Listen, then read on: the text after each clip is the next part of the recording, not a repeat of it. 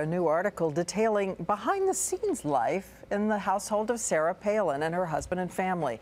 And the source of all this new information is Levi Johnston, Bristol Palin's former fiancé, the father of her 8-month-old baby, named Trip, of course. And Bill Weir has taken a look at what the young man is saying. Bill. It's been quite a year for this 19-year-old. Since we first met him at the Republican National Convention, Levi Johnston did become a father, ended his engagement to Bristol Palin. And now the young electrician in training occasionally models, gets movie offers, and was paid by Vanity Fair for these photos and a scathing glimpse into Sarah Palin's secret life. His story contradicts virtually everything America knows about the former governor, and it is counter to the praises he once sang to Larry King. They always treated me like a son. I mean, they're real nice to me. I thought of her as like my second mother. The young man who once called Sarah Palin a great lady now says America's most famous hockey mom rarely attended hockey games and isn't much of a mom at all. She pays no attention to her kids when the cameras aren't around, he tells Vanity Fair. The kids do it all themselves. Cook, clean, do the laundry, get ready for school. As for her avowed love of the outdoors, I'm a lifetime member of the NRA. It's a part of the culture here in Alaska. I've just grown up with that. The campaign was filled with her stories of caribou hunts, and she took network camera crews along on a fishing trip with her husband this summer. But Johnson says people think that Sarah likes hunting and fishing and camping, but she doesn't. I've never seen her touch a fishing pole. She had a gun in her bedroom and one day asked me to show her how to shoot it. 3 days after Palin joined the Republican ticket, America learned that her 17-year-old daughter Bristol was pregnant with Johnston's child.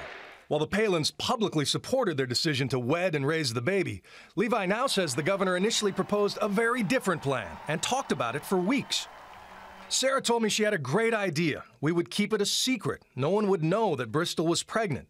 She told me that once Bristol had the baby, she and Todd would adopt him. Johnson even attacks the Palin marriage, saying that the couple fought so often they couldn't get through a Hawaiian vacation together, and divorce was often discussed. They're good on television, but once the cameras would leave, they didn't talk to each other, he says. And all the time Bristol and I were together, I've never seen them sleep in the same bedroom. Regarding Palin's decision to resign as governor more than a year before term's end, Levi claims she often complained that the job was too grueling given the low pay. A week or two after she got back, she started talking about how nice it would be to quit and write a book or do a show and make triple the money. It was, to her, not as hard. As for Johnson's efforts to cash in, the self-described country guy who didn't want to put himself in front of thousands of people on the campaign recently walked the red carpet at the Teen Choice Awards, and during the Vanity Fair photo shoot admitted that he would be willing to pose for Playgirl. You ever thought about doing a Playgirl? That's a serious question right now? Huh? I was just talking to some people on Playgirl. I'd do it.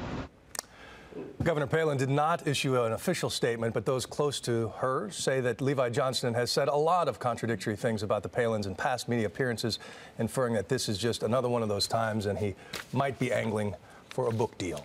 No kidding. You think? I don't know what's left to tell after this article. Say, when does he stop? Yeah, there's does he stop now? We'll see. Anyway.